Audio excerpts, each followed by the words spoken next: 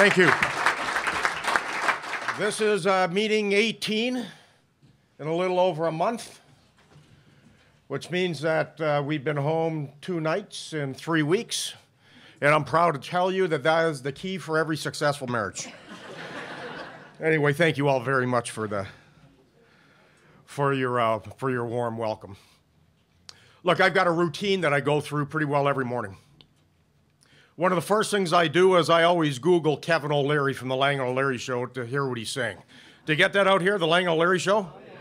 Oh, what a beauty. Anyway, what did he say a week and a half ago? 3.5 billion people living in poverty is fantastic news. Who would say that? Like, how could that even enter your mind that one person living in poverty, the negative impact it has on the family, the kids, all of the negativity that goes along with it, and somebody would say that 3.5 billion people in poverty is fantastic news. And the reason we're doing this tour is there's far too many people out there that actually believe that. There's a lot of people out there that actually believe that you need a level of poverty, you need low wages in order to lower expectations for working class people. So that mindset truly has to be challenged and it has to be defeated. So after I get my day started by Googling Kevin O'Leary, then I go for my morning laugh, so I Google the Toronto Mayor, Rob Ford, to find out what he's been doing. And, so then I laugh because I know he's so tightly connected with the right. Do you remember when he was popular, there'd be pictures of him and Stephen Harper with their fishing gear and Tim Hudak, and they'd be traveling around, great friends. Now all of a sudden, you want to talk about abandoning ship. You don't see Hudak, you don't see Harper, you don't see anybody with them. And this morning, the Canadian dollar is sitting at around 90 cents. And I do that because we are an export nation, and if you want to talk about a key to stimulating the economy here in Canada, very much of it, especially in the manufacturing sector, starts with a low Canadian dollar. So all of the, how the unions are the job killers and how we're bad for the economy. Look what's happened the last 6 months now that the dollar's gone from par to 90 cents. All of a sudden, the manufacturing sector, to a large extent, has stabilized. The auto sector has stabilized, a lot of the auto parts. But some of the key manufacturing sectors in Canada, including shipbuilding, some of the other sectors that are so important, have all of a sudden have now not only stabilized, that are starting to pick up. So the debate on how to create great jobs in Canada ought not to be a difficult one, but it is. So why are we here? This is our Rights at Work campaign because this is absolutely so important for each and every one of us. I'd first of all like to start off by thanking our 2 community speakers. Fred, I'd like to thank you for your comments. We've got your comments on film. So when I'm in Bella Lion Bargain, if you piss me off, I'll show you that film.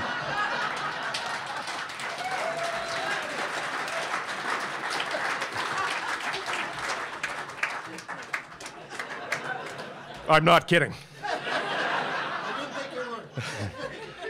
Anyway, this is so important. Unifor was born less than 6 months ago to challenge. People like Dave Coles, Ken Lewenzas, the leaders of our respective organizations knew that things had to change and things had to change rapidly. And they understood that working class people were being pushed around from coast to coast to coast. They understood that the people that caused the economic recession of 2008, 2009, that really drove us into the worst recession in 65 years, those people that made those mistakes 6, 7 years ago are so confident today and are making even bigger mistakes today. And with that confidence comes an attack on us. So in order for us to be able to fight, in order for us to be able to challenge, they thought putting together a larger organization with a stronger voice was critical. And so that's what has been created. Because brothers and sisters, it's not good enough, frankly, for us just to be bigger. Because bigger doesn't always mean that you're better. But bigger in this circumstance unites the 20 of the key, most important sectors of the economy around Canada. So with being bigger gives much bigger responsibility. And that's what this is about. So this is about us challenging, and this is about us leading. So we've restructured our organization. We're going to do a lot more restructuring, but we've made some important changes right off the bat. Because in order to be a true national union with a national voice from coast to coast to coast, we can't do that with a communications department based out of Toronto. So what are one of the first things we did? We put a person in the communication department out on the West Coast, and you've been introduced to Shelley, our new communications person here on the East Coast. Welcome to Unifor, and you got a heck of a lot of work to do, young Shelley. So anyway, so we put together a communications department because it's so important that we deal with our issues in our respective provinces immediately. We brought on Jordan, a new economist, a young economist, because our loved Jim Stanford won't be with us forever. So we've got to make sure that we're prepared not only for today, not only for tomorrow, but for the long term. So we're bringing a lot of young, talented people on staff to make sure that Unifor is one strong organization for years and years to come. But above all, we're doing what we committed to do less than 6 months ago, and that's get out there in front and make sure that our issues are heard. And we are out there, and boy, are we out there. Would you mind taking off that Montreal Canadiens hat? It's really disturbing me. Anyway, I'm only kidding. Anyway,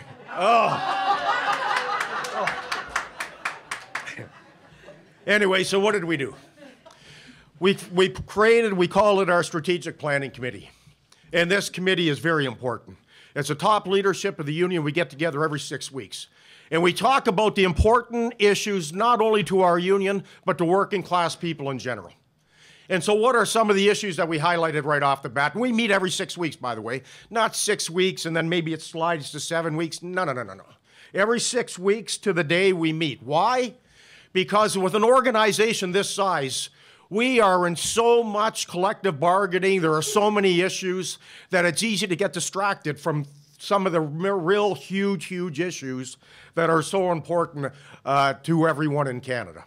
Collective bargaining is critical, it's the foundation of our union, but we have 3,000 collective agreements in our union. So I understood as an assistant, and I understand clearly as an assistant, the roles and how busy the organization would be. Collective bargaining, troubles, problems, strikes, potential strikes, issues, workplace closures, the challenges that deal with us every day. So we meet every 6 weeks to make sure that we don't lose track of some of the key issues. Number one, and what's the biggest issue that we are dealing with? The frustration of young people, the frustration of our members because of the insecurity of the workplaces. And I think about it. And I think about how many of our members have lost their jobs as a result of the recession and had absolutely no fault of their own. But if you listen to the right, you would think somehow that working class people is what caused the problems in Canada, when we were the innocent byproduct of lousy policies. So we're out there now saying as a union, you know what we're going to do?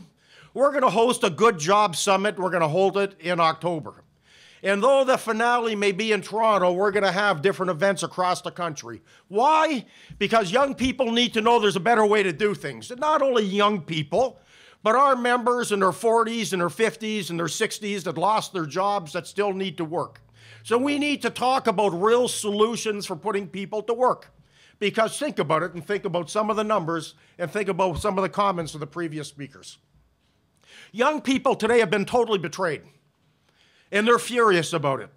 Think about it, and we all did it. I've got 4 kids from 21 to 29. 4 of them. And we said this to all of our kids. Some took it, some did listen, some didn't listen. But we said, go to school. Get your education. Get your diploma, get your degree, and your job will be waiting for you. Right? That's what we told them, right? So here they are, $60,000, $70,000, $80,000, $90,000 debts, and they got no jobs. And they're working 2 jobs, and they're working 3 jobs, and they're really frustrated. And you know, I say this, and I don't mean it in a joking manner, and it may come out that way, but here's one of the frustrations.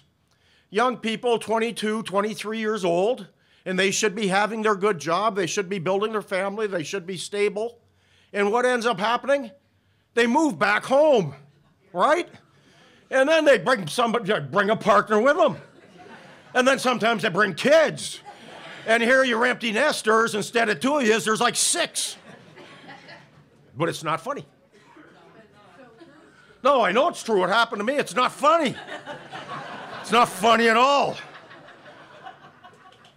But that's what's going on.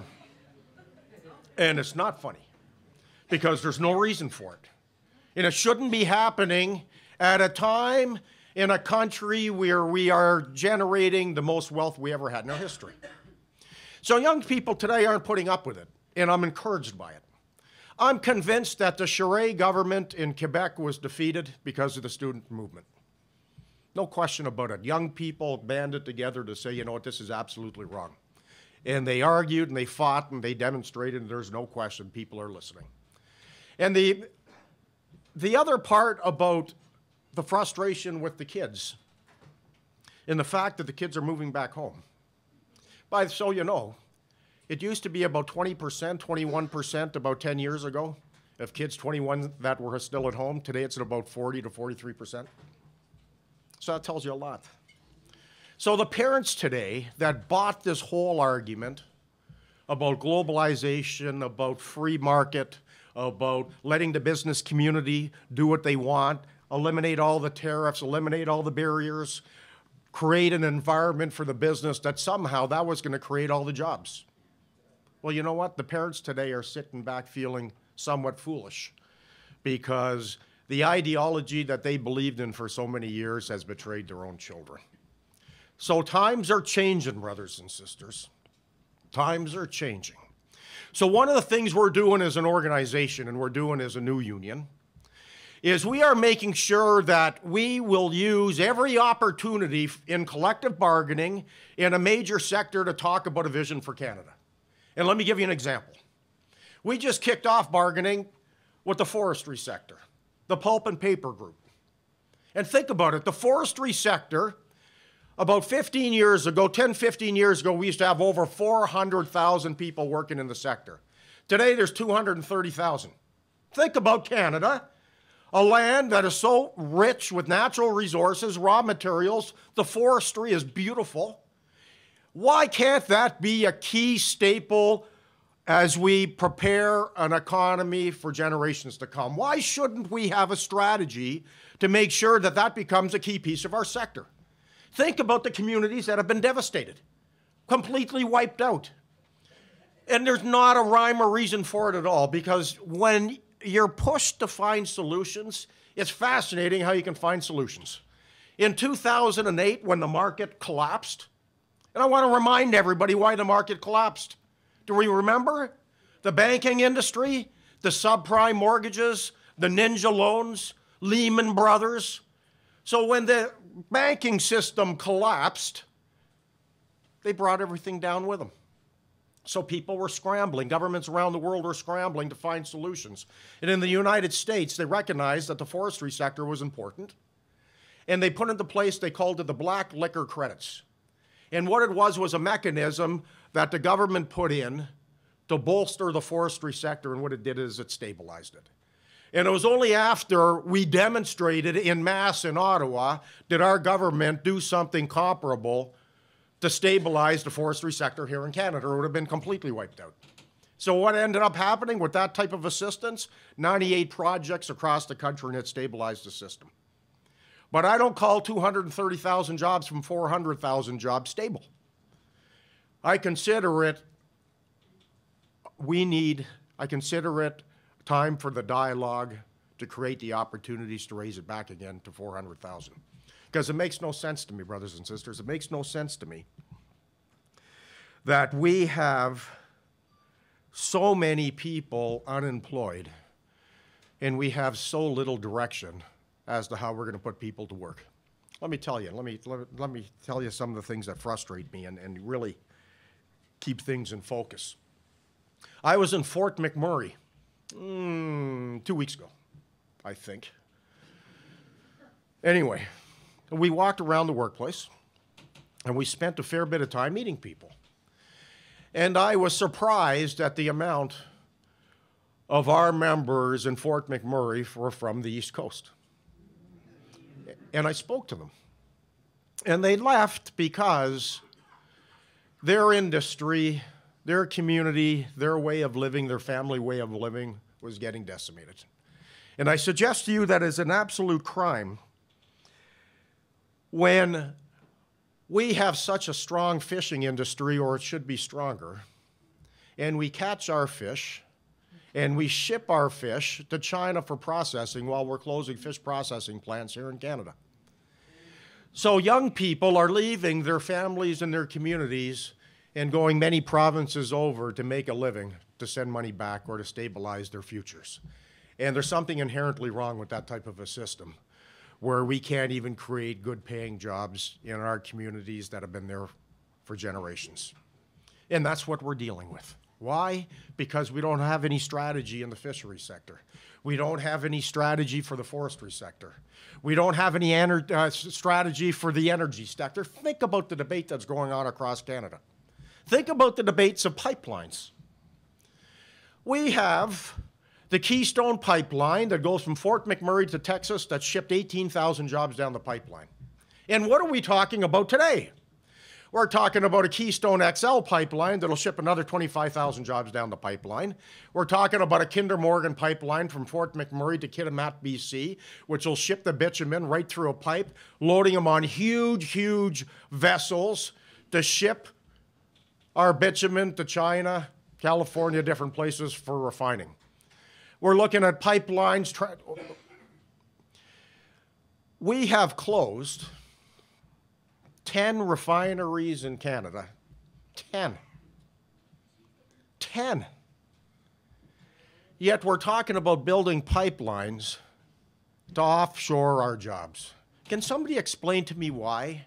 Once you resolve the environmental issues, you resolve the Aboriginal issues, that we can't have a pipeline that'll go to a Canadian refinery to put people to work. And while we're at it, if we're gonna have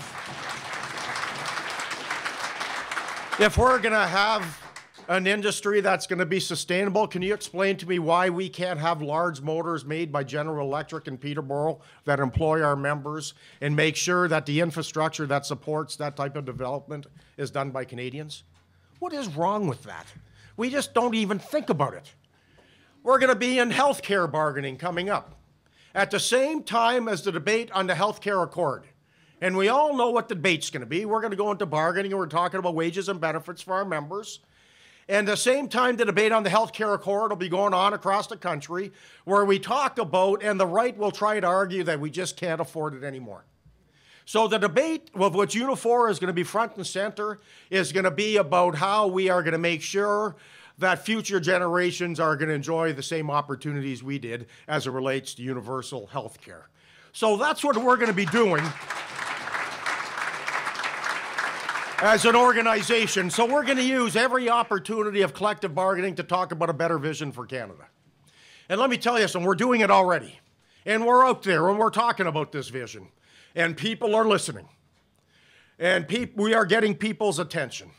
And as you can imagine, I'm spending a lot of time meeting with a lot of politicians across the country. I met with Justin Trudeau a few weeks ago. I didn't like him much right off the bat because he's tall. And I found that frustrating, and I told him that. But we had a hell of a debate. And we talked about the Keystone Pipeline because he's in favor of the Keystone Pipeline. And I said to him, I don't have a problem with pipelines. I have a problem that they don't end up in a Canadian refinery. And we had one heck of a debate about it. But I said to him, and you need to know this, I said to him, you had one heck of a commercial on television where you talked about the middle class. I said, that was a very good commercial, full marks, because somebody needs to talk about the working class. But anybody that talks about working class people, I think that's a heck of a first step, because nobody's doing that in Canada. But I said to him, there's one thing about having these commercials and going around the country and talking about the middle class, but when you have an opportunity to do something about it and stand up and fight for working class people in the House, you don't say anything.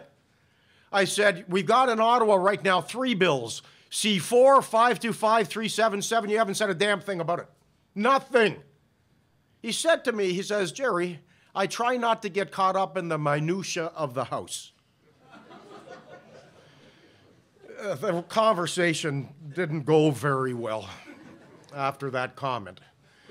And I'm saying that because we have to fight tooth and nail for everything we have.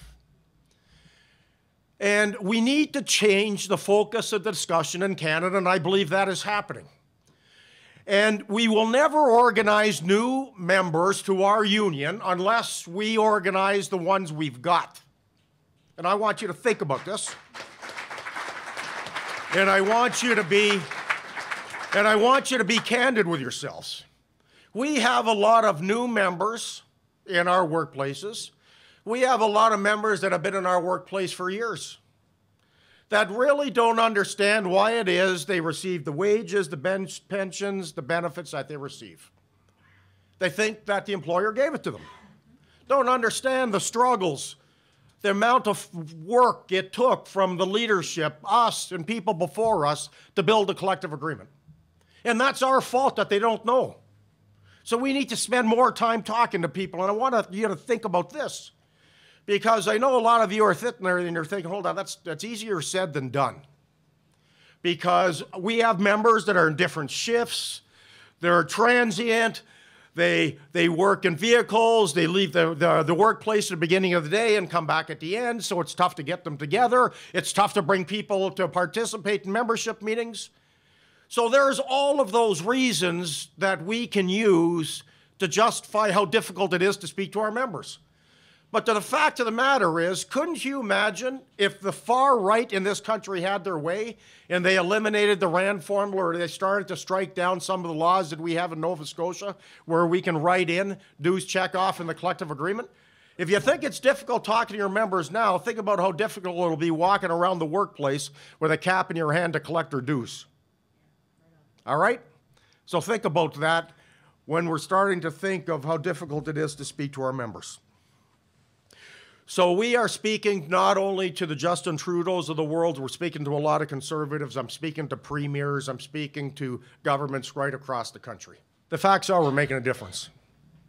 I'm convinced the changes to 525 and 377, I'm convinced, matter of fact, I know a lot of this is happening because we're out there.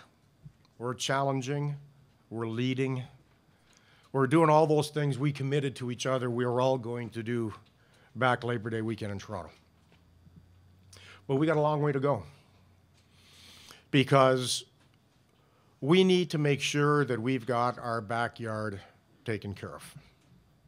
We need to make sure that we're engaged politically. We need to make sure that at the end of the day in Ontario, Hudak and his ideals are wiped out. And here's why it's so important. And Jordan raised it in his presentation. If we are successful in Ontario, and right now Stephen Harper is at the lowest he's been in personal popularity since he was elected Prime Minister. Think about what happens in 2015 if Harper doesn't win a majority. If Hudak loses, he's gone. If Harper doesn't have a majority, he's gone. And think about what that means for working people across the country. So the stakes are very high. And I want you to think about this for a moment. There is nobody in Canada that believes that Stephen Harper didn't know about the $90,000 payment from Nigel Wright to Duffy. The most controlling politician in the history of Canadian politics knew nothing about it. Give me a break. Remember the robocalls? The elimination of the Canadian census, the reduction of the Canadian stats, cutbacks to the CBC. I can start to walk through them all. It's all about frustrating the voices of dissent. Well, one thing that is for sure, they are never, ever going to frustrate our voice of dissent. So we are out there. And we need to make sure that we do this as a united front. So I'm asking you, when we get you the information, get it into your workplaces. Speak to your members. Speak to your neighbors. Participate in your community. Build a stronger community. Because I know that together we can do this. This is the most important campaign you will ever participate in. This is about the future of our movement. This is about the future of opportunities for young people. And this is about paying respect to our members that have lost their jobs over the years. We have to fight to make sure they get back in the workplace where there's good, well-paying jobs. Brothers and sisters, this is up to all of us. Thank you very much. I know we can do this.